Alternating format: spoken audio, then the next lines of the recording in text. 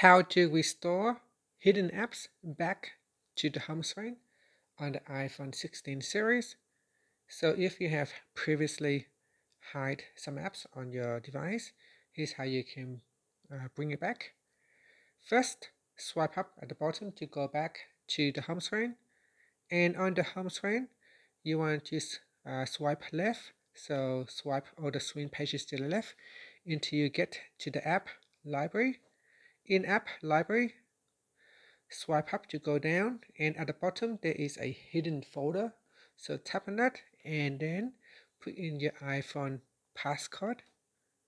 Next, touch and hold on the app and drag it out of the hidden folder. So here we actually cannot drag it out. You need to touch and hold on the app and it will pop up. And from the pop-up, tap on don't require passcode. Now in here, put in the passcode and it will automatically be removed from the hidden folder. Now to bring it back to the home screen, now you can see once I have removed it from the hidden folder, it is not on the home screen. So you need to drag it out onto the home screen. So it is now in my social folder.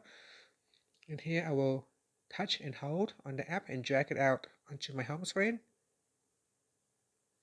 And I will place it here. And then tap anywhere on the screen, on the home screen, or just tap on the done button to save the changes.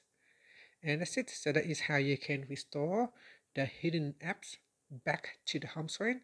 So you can continue to do that for any other hidden apps. And that's it. Thank you for watching this video. Please like and subscribe to my channel for more videos.